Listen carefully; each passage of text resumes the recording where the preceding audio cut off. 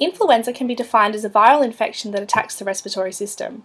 The type of influenza is generally portrayed as being either A or B. Influenza B can be only contracted by humans, and influenza A is commonly found in birds.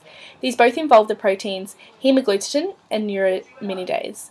The avian influenza is part of the influenza A category. This pandemic has been researched in the mountainous region of Georgia called the Caucasus. The Caucasus is a common meeting ground for the many species of aquatic birds, 3 in Pacific: the Central Asian, East Africa, West Asia, and Mediterranean Black Sea flyways. Some species of ducks are also found in the area. The Caucasus is a location for migration, overwintering, and breeding for these birds. A study has been conducted on the migration of the flyways since August 2009, researching the common avian influenza that many of these birds possess. The purpose of the study conducted on the avian influenza is to grasp an overall understanding of the behaviour of the virus and how it spreads between the species of aquatic birds at the migrating grounds in the Caucasus.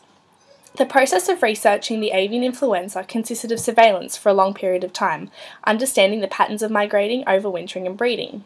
The surveillance occurred over 5 areas of the Caucasus, covering 69,700 square metres in various weather conditions.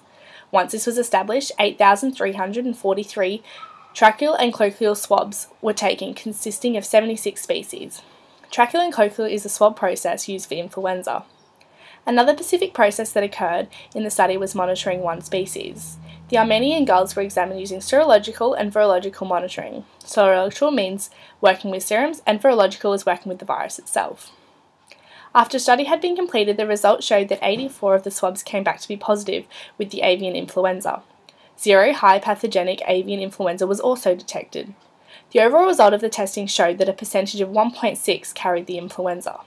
Some examples include large gills have positive influenza, reading in autumn of 5.3 to 9.8, black-headed gulls in spring reach 4.2 to 13%.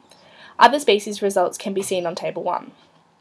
Ducks had an avian influenza percentage of 6.3. However, a pattern was found that the amount of cases of the virus increased in autumn. This can be seen in Graph 1. The serological and virological results showed that adult gulls had a higher rate of testing positive to the virus compared to juvenile gulls.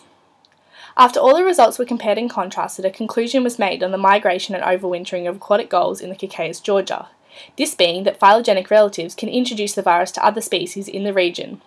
The affected species carry the virus with them before arriving at the central meeting grounds of the Caucasus.